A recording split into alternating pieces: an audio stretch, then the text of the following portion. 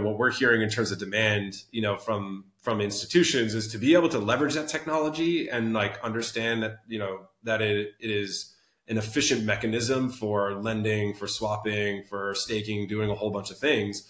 But there's some enhancements that can be made to the infrastructure of these protocols on the contract level as well, on the pool level, as well as like on the token level, that will enable a much more institutional look and feel, but still get the benefits of DeFi protocol.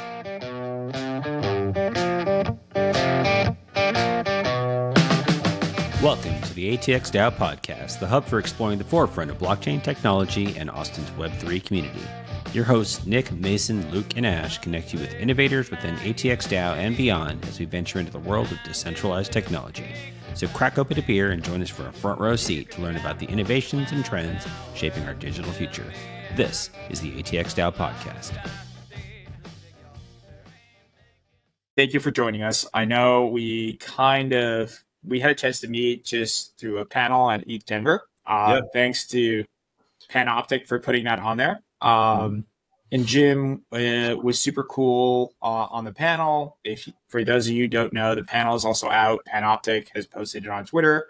Definitely good to check it out. I think from what I've heard, it seems to be the most casual and like kind of based conversation throughout the entirety of the day. But like that being said, like Jim, thank you for coming on here, man. Thanks for having me on. It's great to see you again. Yeah, it was fun to spend some time in Denver. I tried to dress it a little bit more casual today because you gave me, a little bit of heat for wearing a suit at the last time we met. But no, things are going well. Sunny day here in San Diego as it normally is, so can't complain. That's awesome. Yeah, I appreciate you just decided to do, a little bit of a dressed down approach today. But I was giving a little, for those of you who don't know, I was giving him a little like shit about the fact that he wore a suit. Well, he didn't wear a suit. He wore like a nice blazer actually to the actual event. I was kind of jelly actually. That was a kick-ass blazer. It looked super suave actually. But like, it was kind of fun. And he took the ribbing in stride, which was awesome. But we're here to talk about RWAs, and those of you that don't know, first-time listeners of the show, Jim is the head of BD at Superstate, which is a super cool company that is an asset management firm, and they're looking to modernize infrastructure of investment funds. But dude, like before we jump into Superstate, I'd love to hear a little bit about you and like how you got into the space, and like you mentioned before we hit recording that you come from a banking background as well. Unfortunately, all of us are ex-suits or in the point of transitioning, but love to hear your story, Brett.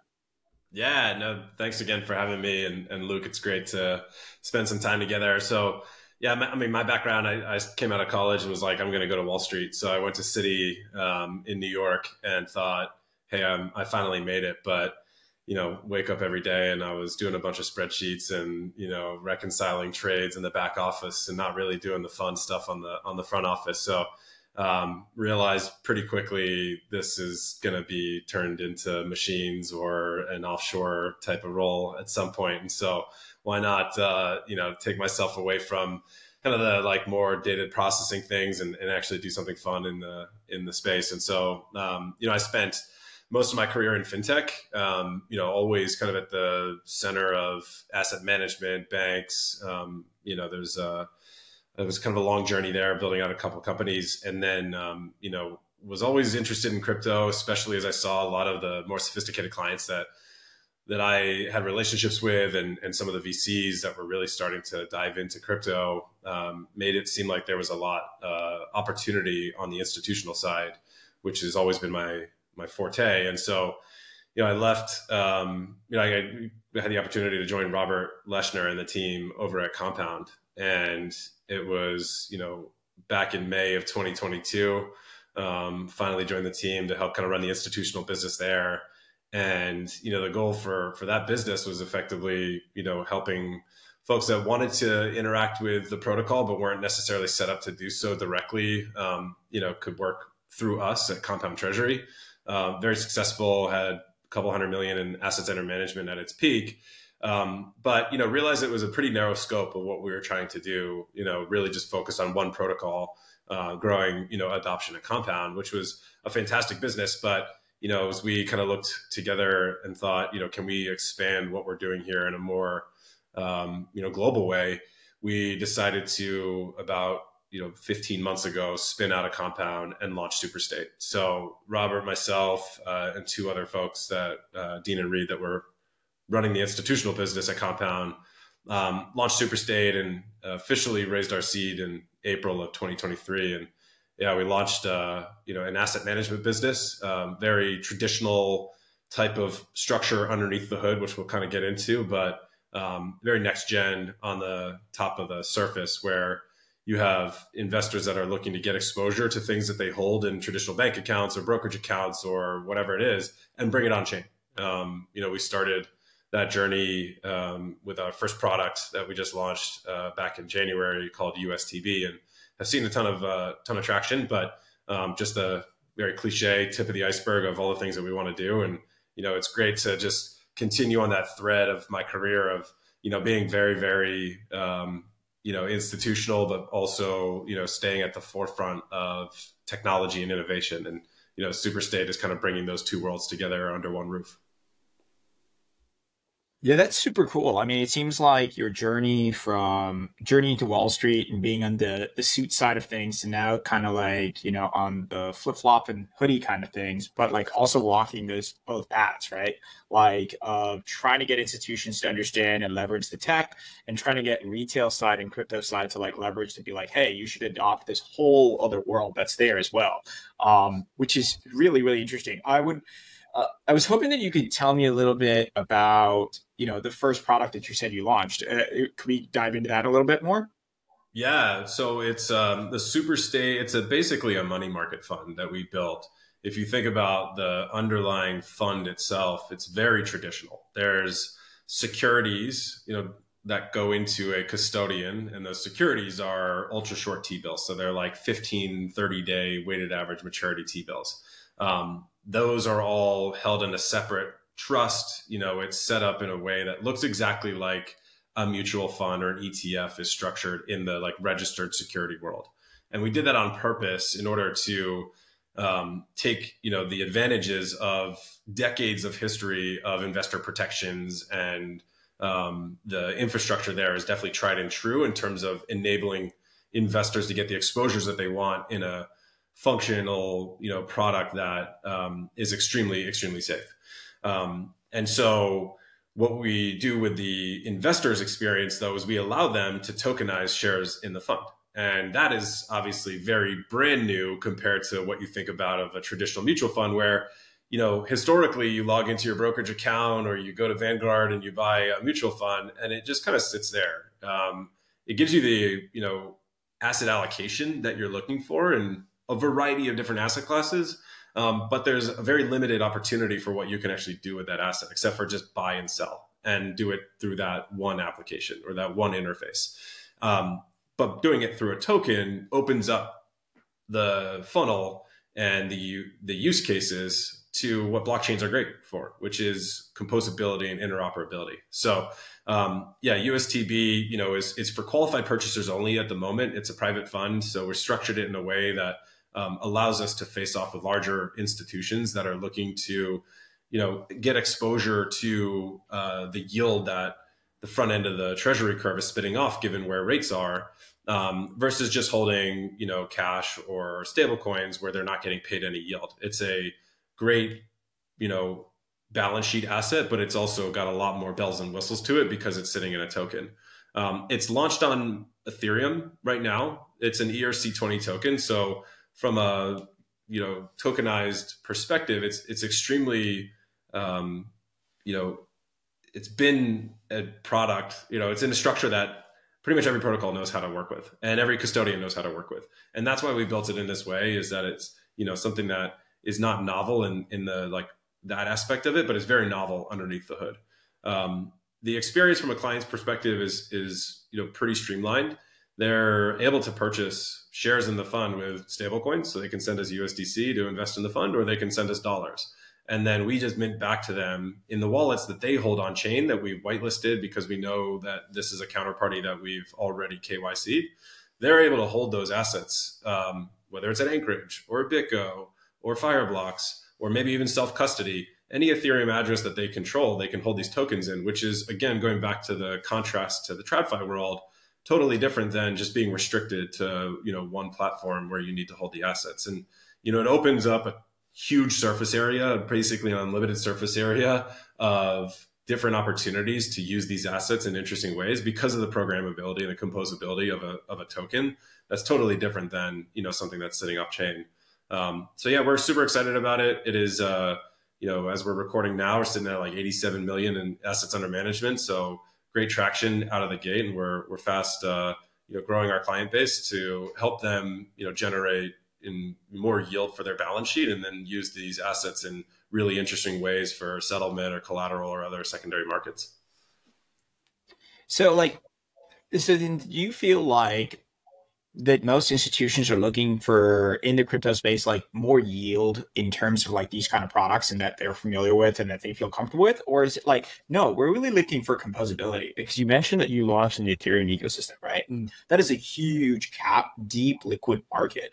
But I'm just wondering, like, what do you think that they prioritize? Or is it other things that they prioritize, you feel? Well, it's both. So it's not an either or thing. I think what they love about blockchains is the composability and the interaction that you can have with certain assets across different protocols, whether it's using them as collateral on DeFi or being able to send assets instantaneously at the speed of a blockchain versus the speed of fiat rails. So that, experience is, extremely different than the traditional world. Plus, it also gives them, the ability to self-custody. Like I mentioned, we're not holding the keys of their assets. We mint tokens that represent the shares that they have in the fund to wherever they want to hold them. So they have like a holistic view of their whole portfolio, whether it's like Bitcoin, ETH, stake this, like meme coin that, whatever it might be, that's sitting in their wallet. It's also complemented with this fund that is a money market fund, effectively, under the hood. And so they have like an aggregate experience to see all of that on chain. I think what's happened, given where Fed funds rate is over the last, couple of years, is it's really brought to the attention that, there's a ton of money that's just sitting in stable coins. It's kind of burning a hole in a lot of people's pockets when they're just holding them. Now, stable coins have an amazing, and they were like the first RWA, right? Like they have an amazing use case for a lot of different reasons and different demographics. There's an opportunity for folks that are just sitting on any of those assets. It's just like dry powder sitting in their balance sheet. They're losing a lot of money by not increasing their exposure to yield. And so bringing in something that is backed by treasury bills, for example, which is the most risk-free asset on the planet, especially ultra short duration ones like the 15, 30-day ones that we hold in the portfolio, brings those two worlds together. And it gives them an opportunity to continue to grow their portfolio when they might have a risk-off position, or they're also able to offset some of their funding costs from a capital efficiency perspective. If they're borrowing or posting collateral to a counterparty, doing that with cash is earning you 0 on your collateral, versus doing it with something that's paying you 5%, dramatically reduces your borrow costs, and it increases the ability for you to get leverage or to perform certain trades that you would otherwise not have access to or be able to maximize if you weren't getting the kind of yield on the product underneath the hood. So I think, kind of going back to the other point about how we structure this, institutions are certainly chasing for yield, right? Like this, especially in the environment that we're in right now, but not all of them are comfortable with lending to a DeFi protocol where they're unsure of what the risks are in a particular new pool or an existing pool. Or they're even like their compliance team say, we're a large asset manager and we're just not going to allow you to lend to a market that we don't know who all the other participants are on the other side. You might be licking your chops at the yield that's available there, but we're going to prevent you from being able to participate. And so there's a whole gradient of, market participants, of course. But for the ones that are like super institutional that say, I'm putting a bunch of money in JP Morgan or Bank of America or whatever it is to get treasury bills, but I want to be able to do that on chain, the product that we built, especially given that it's in a very tried and true and bankruptcy remote type structure, like I described earlier, gives them the best of both worlds. Yeah, it's a very good point. I mean, like, it's really funny because you don't know who's sitting on the other side of the trade, right? Or who's committing to the same kind of liquidity that you're doing. And that's like the first big red flag, right? Even for a retail participant, they're like, oh my God, who am I getting mixed up with here? Or who's responsible for this protocol and buoying everything to make sure that it works.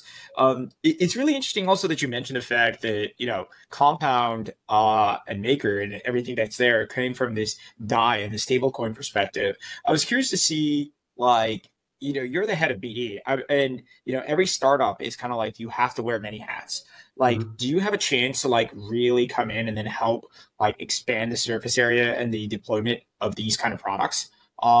Because you have a wealth of experience. I'm just curious to see in this first fund, were you hey, it has to work in this kind of way because this is the audience that we're going to serve. I'm just curious to see how that would work. Yeah. I mean, when you think about a go-to-market strategy, regardless of the product that you're doing, you're going to go nowhere if you try to boil the ocean and do everything all at once. You have, very specific pain points in target markets that you focus on initially, and you focus on certain channel or distribution partners initially that, satisfy a particular pain point and an immediate need for you to be able to get lift right out of the gate. And then as you start to, evolve your product and educate the market, you start to go up that curve of additional adopters that might not be there day one for whatever reason. And that might be from a tech compliance, just demand perspective. And so you have to work sequentially, from one audience to the next and grow the pie as you go along. A lot of that comes down to education, but a lot of that also comes down to listening as well too. And so what we do in, our existing process now is, spend a lot of time with the folks that are really crypto native, because like I mentioned, clients that are holding shares in our fund, they can tokenize those and put them on chain. And what does that mean? That means you probably already are on chain. You already have a custodian or you already have a wallet and you're comfortable with assets being there. And so we're not necessarily going after folks that have never put any money on chain ever and, trying to get them to put money on chain today. Now, that doesn't mean that we're not going to do that tomorrow or we're working through that process as it stands and, creating more education. It's kind of similar to how the Bitcoin ETF has gone to market. There's immediate demand from certain cohorts of investors that just weren't comfortable buying stuff on Coinbase, but they wanted exposure to the asset class. So they're putting, billions of dollars into IBIT and the Fidelity funds and all that day one. But as you see, the Bitwise folks and the BlackRock folks and the Fidelity folks, they're out there educating other personas or other types of clients to be able to give them an experience or give them an understanding of what this asset class does. And it's very similar from a tokenization standpoint. And that changes from, different types of clients that you're talking to, different, jurisdictions that you're talking to, and then how your product evolves ensures that you're able to address the market and maximize opportunities where, things might not be there today, but as you continue to progress and the market continues to mature, and the education is there, there's more opportunities that you have that can grow your business. So, because I came from a world where my prior, before Superstate, Compound Treasury was a lot of educating people, how does the protocol even work? And there's a lot that you do to describe, what are smart contracts and what is how does the programmatic interest rates work? What are C tokens? There's a lot of stuff you do there to give them the basics, which I think a lot of people probably listening to this today, already understand because Robert, built this, back 5 years ago and the market has picked up, but not everybody out there, if you're a large bank or you're a large family office or a pension fund, really understands how these operate. So we spend a lot of our time doing, that type of basic education. And that's what I've done throughout my entire career, which is why I think we're uniquely positioned in this market to not just launch a product and hope that there's demand, but it's also to work through, audiences that are not quite on chain yet to, help them understand why they should be on chain and what the benefits are to doing that and de-risking it in a way that makes them feel comfortable, because the USTB outside of a token is something that everybody probably invests in today. And just you go to your brokerage account and you just put money in a money market fund. That's just that's why we built it as the first product that we launched, because that almost, is an aside to the rest of the benefits of what the product can do. Very cool. So you mentioned a little bit about kind of the onboarding experience, and I think that's smart, going after the folks that are already involved in crypto, that type of thing. Can you talk just a little bit about what that experience is like? So I'm a institutional investor. I know about crypto. I do that, but I want to get involved. You mentioned the KYC process and whitelisting. Maybe kind of talk through. I want to buy some of the treasuries.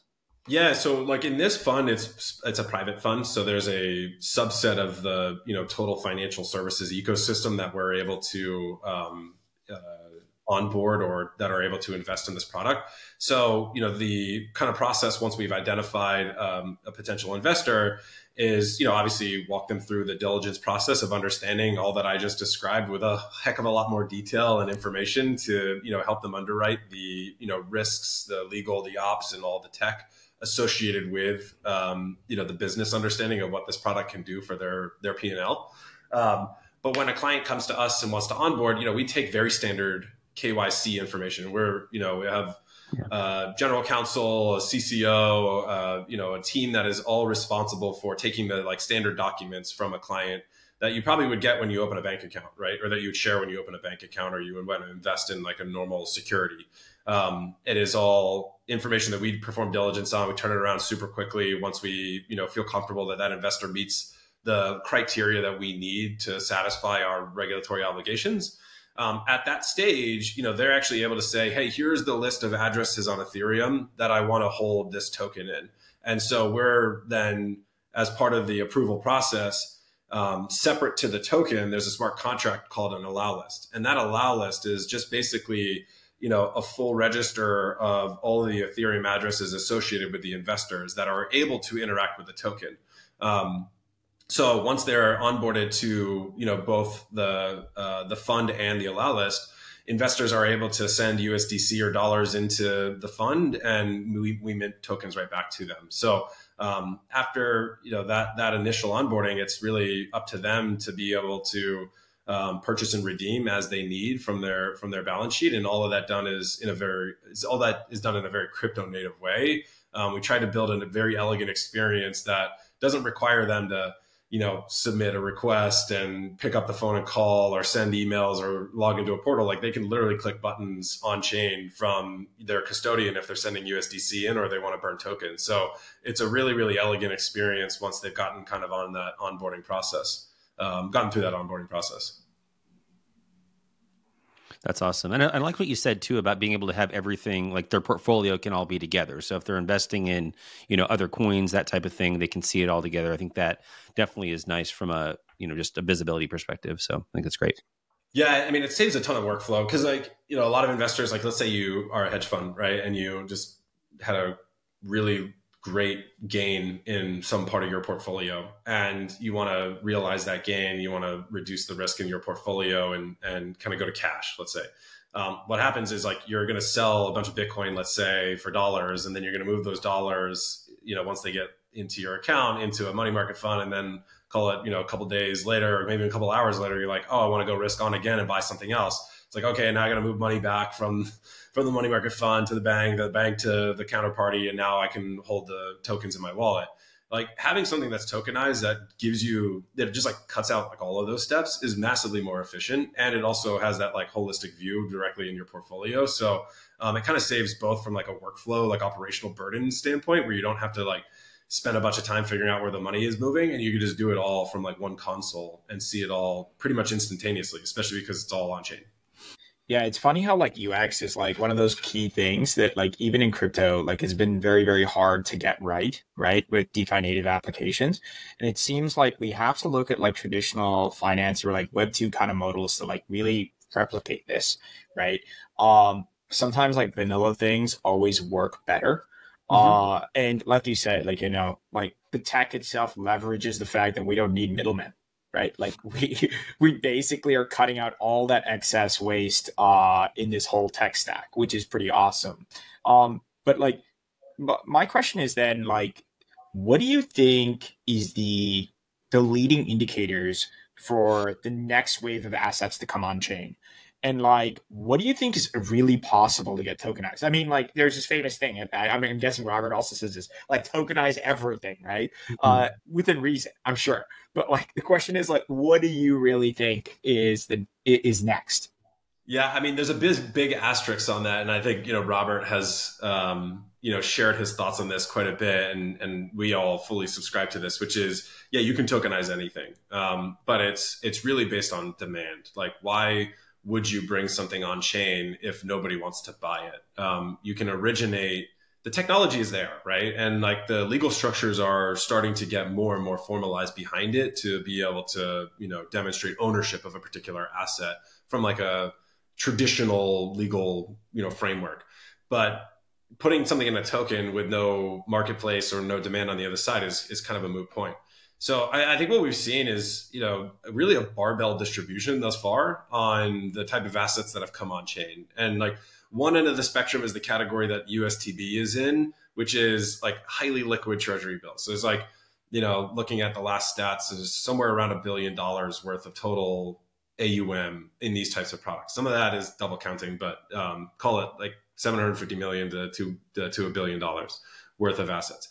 On the other end of the spectrum, you've got, folks like Apollo and KKR and Hamilton Lane that have done a lot of work to bring illiquid alts on chain. And there's a ton of benefits that get unlocked by tokenizing an asset and opening up a new distribution channel that historically was not available to like high net worth, not like ultra high net worth, but like high net worth individuals that previously didn't have access to these products because the origination and distribution of that was so time consuming and there was a lot of lawyers, a lot of paperwork. And so it just doesn't make sense to do that unless you're going to get like a $20 million check in the fund. But now through a token, you can like automate a lot of that stuff and reduce the friction there and just plug it directly in, behind the scenes to a wealth advisor, for example. I think that like those two ends of the spectrum are obviously going to converge towards the middle. Now, I think what Superstate is going to be focusing on is actually going from the conservative end of the spectrum of being like super boring and like building out the pipes and the rails and the integrations and expanding up the curve with additional risk assets, like whether that's longer duration assets, whether that's other types of credit, other yield bearing assets in the traditional world, or it's, things like equities or whatnot. I mean, we're very focused on wrapping traditional assets and having, highly liquid instruments that investors want exposure to. So I don't know if you saw this, but a couple of weeks ago, we announced what's called the Superstate Industry Council. And that's comprised of like 20, 25 folks at the moment that are both on the buy side and sell side. And, the kind of reason for building this out is like going back to my days when I was in fintech. It's like getting a community of people together around, a big regime change is really beneficial because it helps engage with the both buy side demand and sell side, distribution to unlock opportunities where you're not just building products just to build products. And so this group is, very sophisticated players, both on the hedge fund, VC, prime brokerage, market maker, crypto native industry that we're bringing together on a regular basis to walk through, all that I described on USTB and say like, okay, what other venues should this be accessible on? How, within your workflow today of when you're doing an OTC derivatives trade, like where should this, what counterparties should we work with to enable this as collateral? Where in custody do you want to use this from like a safety and security standpoint? Are there any, platforms that we should be getting supported on? On the like settlement side, who are you trading with? And like, where do you want to be able to use this to like go from that USTB position to that Bitcoin position? And making sure that those, that connective tissue is there. In addition to saying, okay, this is the first fund. You're not going to just be a monolithic fund issuer. Like Superstate is going to have tons of different funds and tons of different products that we offer to clients. What's next? And instead of just like taking a leap and saying, we're going to do, an art fund, pointing to my fake Basquiat back here. Like we could do that, but who the heck wants to buy it? If we hear a bunch of people want to buy it, then we'll go and create those assets and bring them on chain for where the demand is. So yeah, there's a lot that you can do. And this is like this whole spectrum of risk assets have different use cases, whether it's the conservative side or the highly illiquid side. And I think all of it's going to take time to get on chain, but we're going to be methodical along the way. Yeah, I love this idea of like, I mean, it goes back to kind of the way your response earlier, right? You have this bespoke generalism, right? Where you kind of have to put the customer first and you have to understand what they really want. And it's really cool that you formed this kind of like brain trust to like basically understand like, bro, like what the fuck do you really want? So we can like make this happen, right? I'm really holding back my pirate words today, by the way. Really, really struggling, considering my kiddo is like just on the other side of this room. So I get one today, and I got to put some money in a cookie jar. Yeah, but like, I mean, I love that idea because like it actually goes back to like what a successful startup really should be, right? Is like identifying what is a problem, and the only one who can really tell you what the problem is the customer. And like for you guys take it a step further by basically forming, you know, two sets of these customers to really understand how do we create these markets, which is like pretty like you would think it like everyone should be doing it, but very many startups don't do that. Yeah. And it's awesome that you guys have always stuck to that core ethos of doing that. Yeah, I mean, that's why we were strategic about, you know, what our cap table looks like and the types of clients that we really focus on early out of the gate. And we're not pulling demand out of them. They're pulling demand out of, they're sending demand to us. And, you know, I think that's always been, you know, the ethos for very successful businesses is to make sure, like, go back to Bezos. It's like customer. It's like the only thing that you should be thinking about is what your customer wants 24/7 and building the things that they really care about. And, you know, we are very, very committed to making sure that community is not just a press release of like a bunch of people that are, you know, getting together once. Like, we have a very regimented program on a regular basis of bringing this community together with very specific tactical and strategic objectives that will enable us to, you know, foster the entire growth of the industry. And like, this is not a selfish Superstate thing, right? Like, we're not just trying to do it to make sure that we build, you know, amazing products. Like, our goal is to ensure that the entire industry continues to flourish. Like, clearly 2024 has been multiple narratives, but one of them that has stayed completely consistent all the way through the bear market has been RWAs. And you're seeing, you know, folks like BlackRock. You've got obviously Franklin Templeton, who pioneered a fund like a couple of years ago. You've got Wisdom Tree. You've got international asset managers like Fidelity tokenized a fund, you know, on ZK Sync, I think it is. So like, there's clearly a lot of institutional demand for like this new share class, if you will, of a tokenized asset. And, you know, there's just a fundamental shift of how capital markets are operating from this like legacy, you know, books and records onto a much more efficient settlement rail.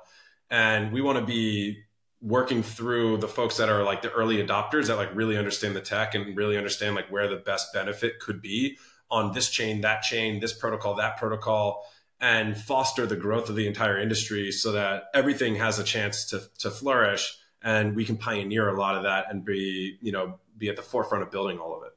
Yeah, I mean, like, the markets are really spoken, right? Like, I saw this thing posted by Chow, who's like one of the founders of Alliance DAO, and he's posted like these CoinGecko stats that talked about like the most popular narrative. I mean, the markets are like saying that, you know, meme coins are up like 1,013%, and RWAs are up like 300%, like 268%. It would have been nice if we got that extra point. We could have had the nice meme around that too. But like, it is crazy. It is really seemed to be like 2024 seems to be the year of like RWAs being like a real thing, right? Like, it is. But like, let me ask you this then. Like, with the narratives of all the capital flows of all these products that are coming in, I was just curious to see, you know, part of the brain trust that's there. Are there any like new exciting tech stack in like additives that you're looking to see being built out for these products, or any of your customers have specifically requested? Yeah, I mean, without giving away too much of the secret sauce, I mean, I think the ability for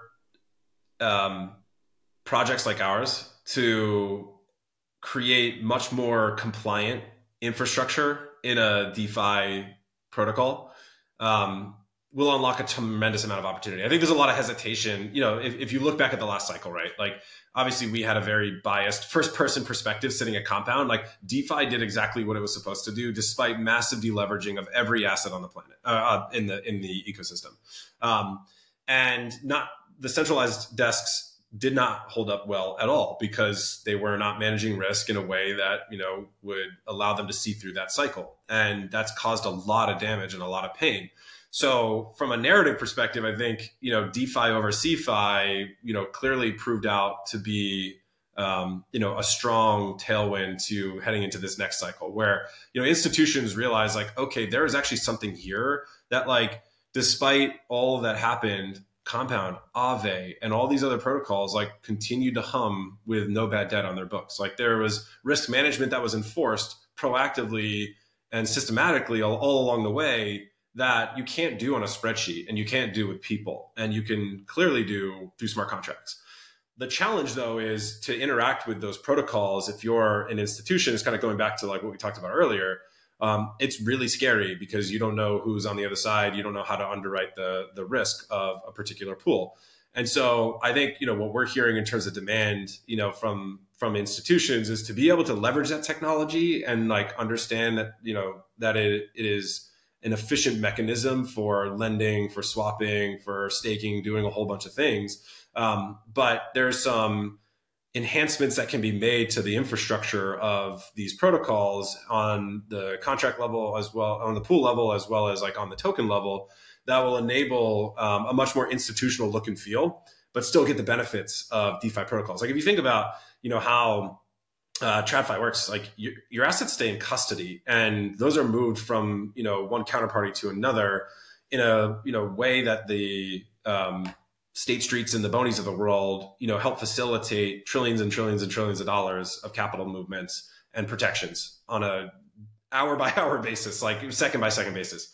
That type of stuff is possible on DeFi, but it's not possible in a permissionless pool, or it's not possible on, certain types of market structures. But if you have a change of market structure, then you can bring those institutions in where they still feel comfortable, like, hey, my assets are still sitting in Anchorage, but I'm interacting with a protocol, or my assets are moving from one counterparty to the next. And, if I don't know exactly who the person is on the other side, I am comfortable, because I know programmatically, based off of the allow list that, Jim just described earlier, like, that's another KYC institution that I can trust is somebody that my compliance department won't kill me for, sourcing capital from, or for trading against. And so there's a lot to be done. This is not going to happen by the end of this year, or by the end of, the next quarter, but there's a long trajectory towards building these types of institutional products. And, like, the tech is there, and the appreciation, understanding of the protocols are there. It's just a matter of, like, working through designing those systems so that you're able to onboard a ton of capital that otherwise is prevented from being in the space right now. I'm curious to see, do you feel like these advancements were a result of regulation, or is it like, do you see, like, oh no, we looking ahead of the curve and we see that regulatory environments are going to come in, that's basically going to, and we are probably in the forefront of this regulatory crosshairs, like, because DeFi has traditionally always been like, oh, like, they're after us. But in your case, like, you're moving up the curve, like you said, and you're trying to, basically build products for institutional level players to come into the space. Is this like I'm just asking, is this like a chicken or egg kind of thing? It depends on the jurisdiction, because there are certain regions within, Asia, within Europe, within Middle East, that are proactively engaging with developers, with institutions, with entrepreneurs, to be able to, like, collaboratively build these systems together and kind of define the rules of the road.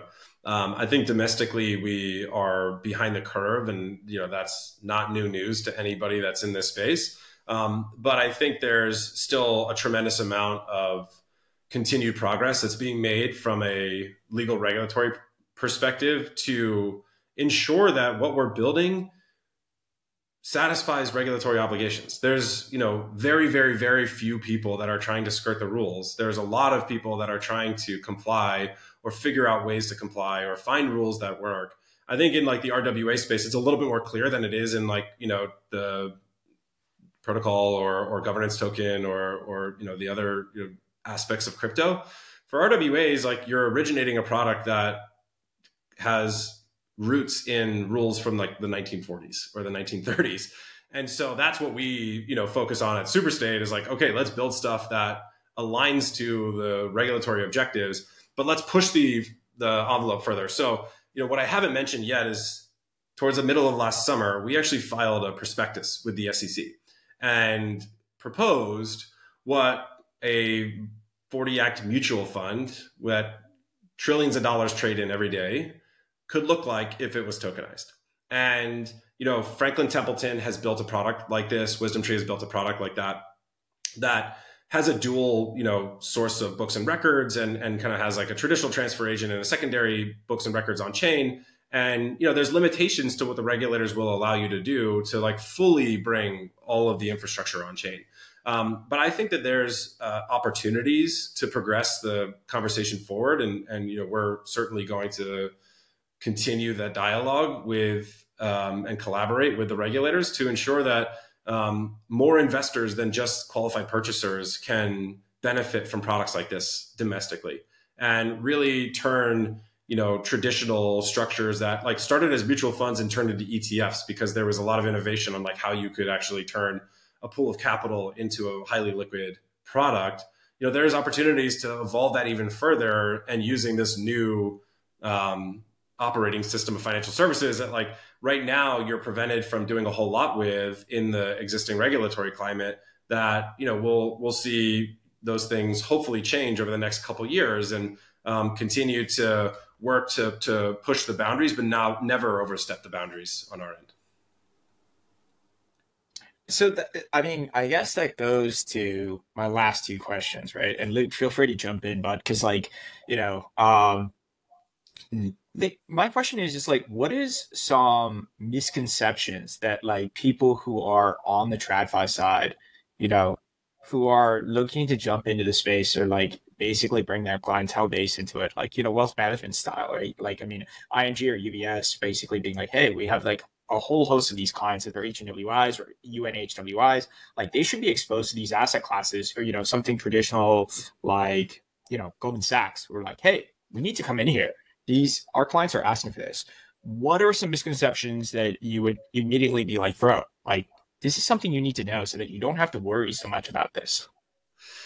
Well, I think it depends. It's such a broad category of digital assets, right? And so, clearly Bitcoin has gotten to a point where there's just broad adoption and education about what that asset does and why it's digital gold and how it can complement an existing portfolio and why it should be held in something that is very traditional and common across, trillions of dollars of capital in an ETF, or if investors so choose, hold it in custody or go to Coinbase and buy a bunch of Bitcoin. If you go like further out the spectrum, there's still so much uncertainty that investors are dealing with in terms of how do I invest in certain assets based off of just the lack of regulatory clarity of like, is this a commodity, is this a security? And that stuff will continue to evolve. I think the like RWA side, kind of going back to like my wheelhouse, there was originally, I think, a lot of hesitation to build products from an institutional standpoint, or at least this narrative that like institutions would never build on public blockchains. And, Superstate has proven that wrong. BlackRock just launched a fund on Ethereum. Like there's more understanding that these public networks are a safe place to build. And the like information that's being shared back to ultimate investors is that, this operating system that is now facilitating the movement of capital is something that is extremely resilient. It's extremely robust. It has a lot of benefits. And there's that education, I think, has started to permeate through institutional circles that's allowing people to feel comfortable to launch on Arbitrum, to launch on Polygon, to launch on like, you name it, a bunch of L2s, a bunch of Solana. Like there's a ton of projects that are building, even like Avalanche, for example. Like Avalanche has, they have their subnets, but like there's a ton of opportunity for people to continue to build on these types of networks. And so I think that bias of public versus private is something that's starting to come down. Now it's up to choice, right? Like not everybody needs to build on Ethereum. Like there's a ton of private networks. Like obviously Onyx is like probably the biggest one out there, that some institutions might feel more comfortable with, and they might enjoy the experience out there, or might have a different use case than like what people are building on a public network. And that's like totally fine. But now I think, we've kind of crossed the chasm a little bit to say like all of these are great in their own various capacities. I think the challenge is going to be is like, how do I interact with this? Like that to me feels like the biggest friction point still. And if you're a crypto native, it's like, I do this every day. But if you're somebody who like went from, mailing checks to your gardener to do, your daily work, and then all of a sudden you were asked to like Venmo them. My mom is like, what the heck is Venmo? Now she's like using Venmo all the time, and she's like Venmoing me stuff. And like that to me, like felt like that would never happen until like, people get more comfortable, the network effects get there, and there's like both the sides of the market get comfortable. And that stuff kind of gets abstracted away. Like if you go to Bank of America today and you want to like send money instantaneously, you can use Zelle. It's like, that's a fintech platform that like sends money behind the scenes between a bunch of different banks. That's the same thing that's going to happen with tokenized assets. Like the front end experience to this could be a Compound, or it could be a Uniswap, or the front end experience of this could be like, I pull up my brokerage account and I buy an asset, and like, I don't even know where that traded. It's like the same thing when you log into a website, like, is this on Google's cloud? Is this on AWS? Is this on Azure? Like you have no idea. You don't care. It just works. But that type of stuff is all going to be abstracted away. It's just going to take time to like build that front end experience. And, I think that's going to be the exciting part of all this. That's pretty amazing. I guess like this is a good time to be like, hey, how do other suits and other hoodies find you? Because like this would be a perfect time to be like, bro, like if you need to know anything about RWAs, or if you want to tokenize anything, and then you want to ask, I'm sure the first question you're going to ask me, like, why the fuck do you want to tokenize that? But like that being said, it seems like you're the first person to talk to. How can people find you? Well, I mean, it's the most TradFi answer ever, but like I'm on LinkedIn, of course. So like find me on LinkedIn. I'm on Twitter, at Hiltner Jim. So don't have the spiciest takes on Twitter, but yeah, feel free to reach out. I'm Jim at superstate.co. I'm a super open guy. So I'd love to have these kind of conversations, just get me super excited. Cause to the point I made earlier too, like just us talking about RWAs is cool, but listening about what people want to get out of this is actually really more important for me. And, understanding the different folks that are maybe interested in this space also helps me understand kind of like where the opportunities lie and the kind of things that we can continue to gear our business towards to bring more people on chain. That's awesome, man. And I just want to say thank you once again for showing up here. It's super cool that you came out. People from the DAO are super excited to learn about RWAs, and I'm sure our audience will as well. And as Jim said, reach out to him on LinkedIn or on Twitter or email, wherever. But super cool guy to talk to.